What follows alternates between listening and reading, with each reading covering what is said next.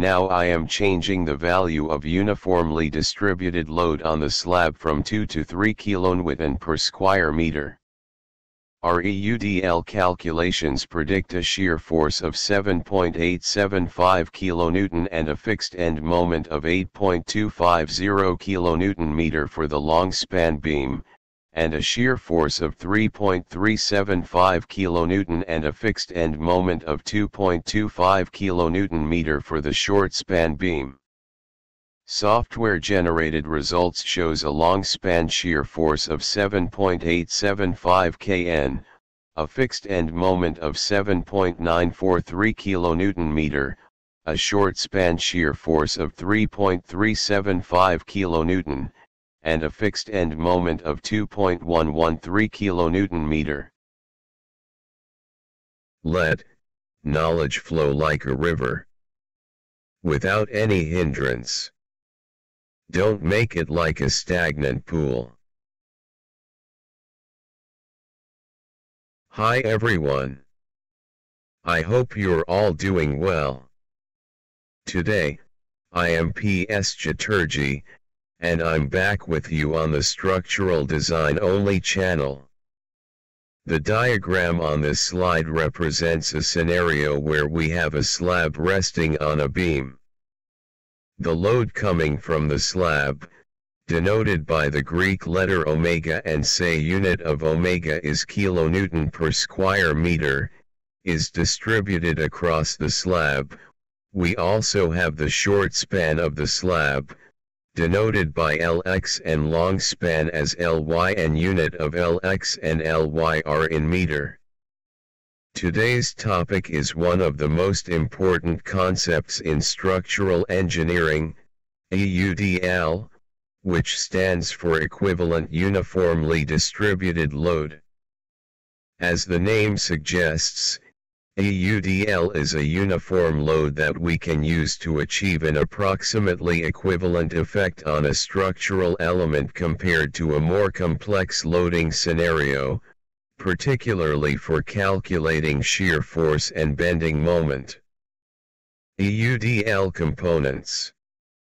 There are actually two types of EUDL. EUDL for shear force. This helps us determine the shear force acting on a structural element. EUDL for bending moment. This helps us determine the bending moment acting on a structural element. So, why do we use EUDL? Simple.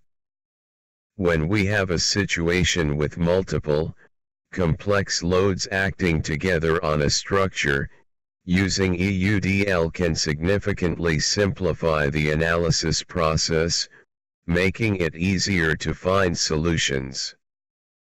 Before we move on to the next slide, if you're new to the channel, I'd really appreciate it if you hit that subscribe button.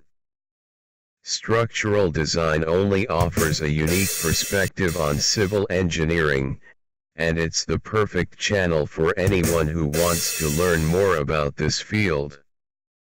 This channel is a one-stop shop for civil engineers, providing comprehensive content to help you excel in your career. Alright, moving on to slide number 3. Here, we'll delve into the specifics of EUDL for a slab beam. Understanding slab load distribution. In my previous slide, I explained the terms omega, Lx, and Ly. As mentioned, the ratio of Ly to Lx is represented by the letter R, calculated as R equals Ly by Lx. Trapezoidal UDL and equivalent uniformly distributed load or EUDL, along the long span.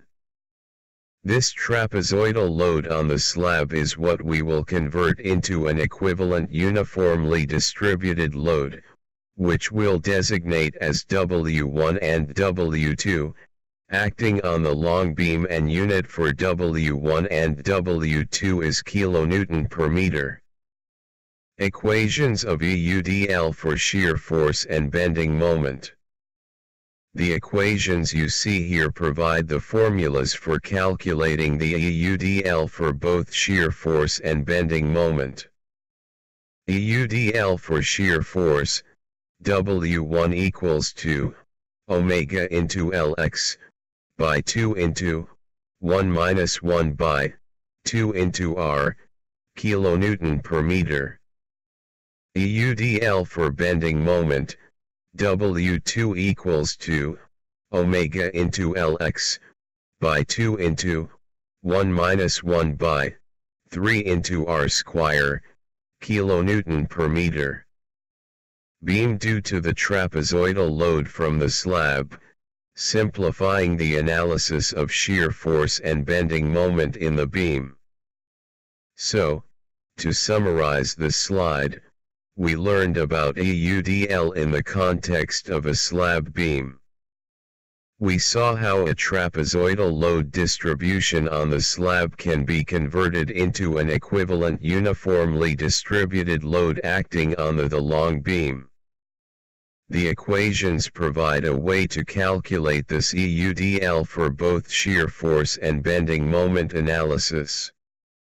Now I am switching over to the next slide.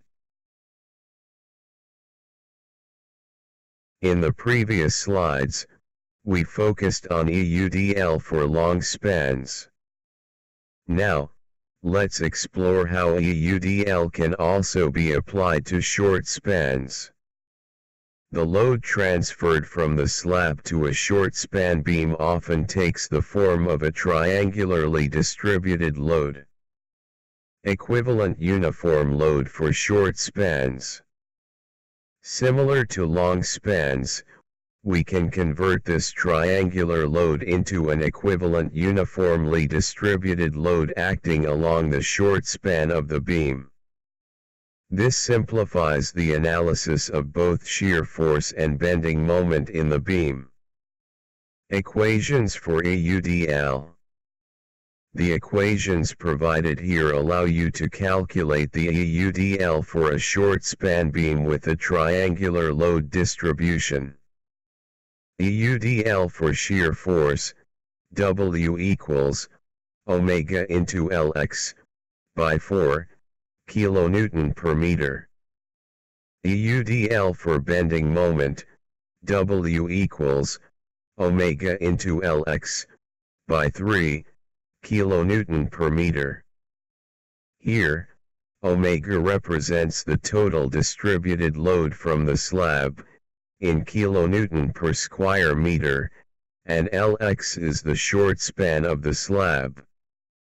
Consistency in analysis approach, using EUDL even for short spans maintains consistency in your overall analysis approach. This can be helpful for engineers who regularly work with both short and long spans, reducing the need to switch between different calculation methods. Efficiency gains. While the simplification for short spans might be less significant compared to long spans, EUDL can still save some time and effort compared to calculating the exact shear and moment for every point along the short span, especially when dealing with multiple short spans or complex loading scenarios. Standardization. In some engineering practices, there might be a standardized approach that utilizes EUDL for all spans, regardless of length. This can improve communication and collaboration within a team. It's important to note that depending on the specific situation and the level of accuracy required, it might be more efficient to directly calculate the shear and moment for short spans without using EUDL. I won't delve into the equations just yet, but these formulas are key for calculating the equivalent load on the beam due to the slab. This simplifies how we analyze the shear force and bending moment acting on the beam. We'll explore these equations in more detail in a future video. Now, let's take a look at some practical examples. To demonstrate the effectiveness of EUDL, I'll be switching over to my Excel spreadsheet. Alright, let's switch gears and take a look at a practical example in this Excel spreadsheet. Here, we've set up a simple model to compare the results obtained using the EUDL method with structural analysis software. In the top left corner, we have the variables, omega representing the uniformly distributed load on the slab, currently set to 2 kN per square meter and changeable, Lx the short span length, 3 meters, Ly the long span length, 5 meters, and R the ratio of Ly to Lx. These values can be adjusted to suit different scenarios. The blue text represents the input values we can modify. The red text displays the automatically calculated results, such as R, EUDL, shear force, and bending moment, which we'll be comparing to the results from software-generated results. Now let's focus on the results. With a uniformly distributed load of 2 kN per square meter on the slab, our EUDL calculations predict a shear force of 5.25 kN and a fixed end moment of 5.5 kN for the long span beam, and a shear force of 2.25 kN and a fixed end moment of 1.5 kN for the short span beam. STD.Pro, which shows a long span shear force of 5.25 knots, a fixed end moment of 5.295 kN, a short span shear force of 2.25 kN, and a fixed end moment of 1.408 kN. Now I am changing the value of uniformly distributed load on the slab from 2 to 3 kN per square meter. Our EUDL calculations predict a shear force of 7.875 kN and a fixed end moment of 8.250 kN for the long span beam, and a shear force of 3.375 kN and a fixed end moment of 2.25 kN for the short span beam. Software-generated results shows a long span shear force of 7.875 kN, a fixed end moment of 7.943 kN, a short span shear force of 3.375 kN, and a fixed end moment of 2.113 kN. Now I am changing the value of uniformly distributed load on the slab from 3 to 4 kN per square meter. Our EUDL calculations predict a shear force of 10.5 kN and a fixed end moment of 11 kN for the long span beam, and a shear force of 4.5 kN and a fixed end moment of 3 kN for the short span beam. Software-generated results shows a long span shear force of 10.5 kN, a fixed end moment of 10.59 kN, a short span shear force of 4.5 kN, and a fixed end moment of 2.817 kN. Now I am changing the value of uniformly distributed load on the slab from 4 to 5 kN per square meter. Our EUDL calculations predict a shear force of 13.125 kN and a fixed end moment of 13.75 kN for the long span beam, and a shear force of 5.625 kN and a fixed end moment of 3.75 kN for the short span beam.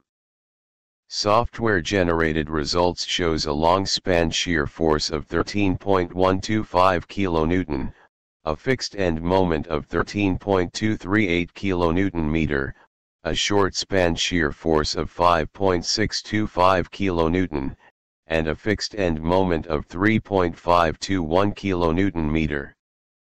As you can see, the differences between the EUDL method and the software results are very small, demonstrating the effectiveness of EUDL for simplifying structural analysis.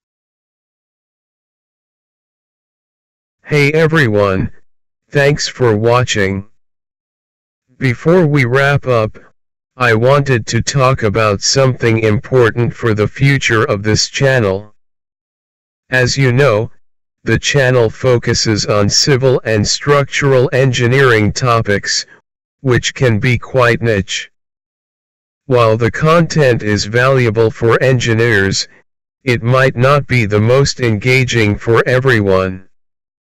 Here's where you, my fellow engineers, come in.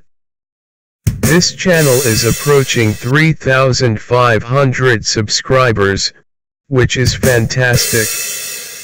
However, watch time is lagging behind. If you're an engineer and find this content valuable, please consider liking the video, subscribing to the channel, and leaving a comment below. Your engagement helps the channel grow and allows me to keep creating content specifically for you. Together, we can build a strong community for civil and structural engineers on YouTube. Thanks again for watching, and see you next time.